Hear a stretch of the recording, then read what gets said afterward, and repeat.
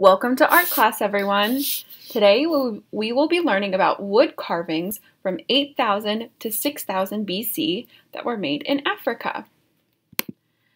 The main artistic products of tropical Africa were wood carvings, both masks and sculptures. So here's a map of the world. Here is North America, United States is here, and the continent of Africa is over here. All right, these style of masks were angular, off balance, and distorted. For members of African society, they were sacred objects harboring the life force of an ancestor or nature spirit and had power to cure illnesses or harm enemies. This is similar to the Native American artists who also created masks for the same reason. On special occasions, the masks were removed from their shrines and decorated with beads and cloth. Unfortunately, the jungle climate rotted many of these wooden masks, but those that remain show the craftsmanship and honor these masks had in society. The artisans made the masks intentionally unrealistic. This made for a dramatic effect. The thought was, when confronting a supernatural power during a special ceremony, the performer would conceal his true identity behind this artificial face, the mask. Also, this style of carving inspired Pablo Picasso and the Cubist movement. So here you can see this is an African carved mask, and this is a drawing by Pablo Picasso. So you can see the similarities between the mask and the Cubist style. Now we have a couple of questions. So if you have the opportunity to make a choice, you can pause the video and make a choice. So the first one is, what were these masks made out of? Wood or fabric? If you said wood, you would be correct. Which artist was inspired by these masks? Georgia O'Keeffe or Pablo Picasso?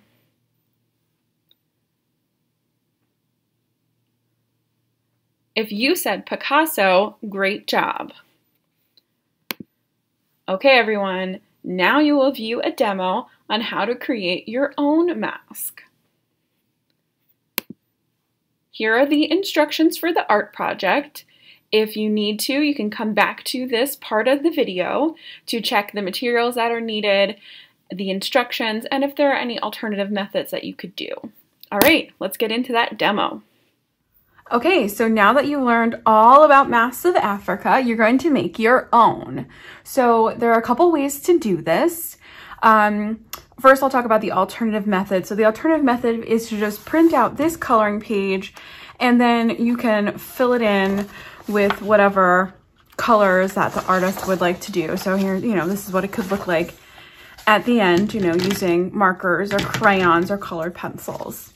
Okay, so that's one way of making your mask. And you could cut this out, and you could cut out for the mouth and the eyes and make it something that's three-dimensional if you wanted to. So the other way of doing this is you could give you a couple mask templates to use. So there's an oval shaped one and there's a round one, and you could trace this onto a cereal box. So here I have a cereal box that we're going to use to make our mask. And the reason why we use a cereal box or a paper plate is because it's just a little bit sturdier than our paper is, and we're going to be adding some extra things to it, so it's helpful to have the sturdier background. So you're also going to need some markers or something to color with. I've got a few extra little embellishments here that we could add to the mask. I have some feathers and some little pom-poms. And of course I have scissors so I could cut out the mask, glue sticks so I could add things.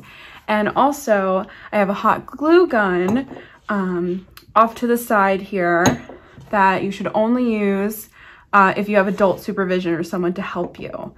All right, so I might use that for some of the things that I want to add to the mask. All right, so first things first is I'm going to cut up the box and then trace the template, and then we'll start decorating.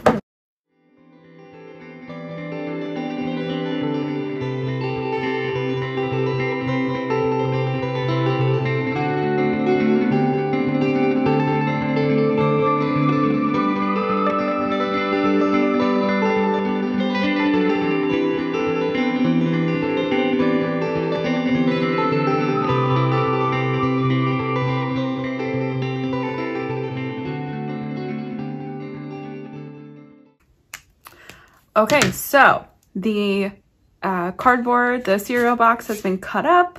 I have the template drawn, just the basic oval shaped template. I drew out onto the cereal box. If you don't feel comfortable drawing it yourself, that's totally fine. You could just cut this out and trace it, and that would give you the shape of the mask, okay? So now it's time to decorate this, right? So I am going to, like I said, use some markers, use some of our little embellishments here, and design the mask that I would like to make, okay? So I'm gonna go ahead and do that and show you what it looks like when it's done.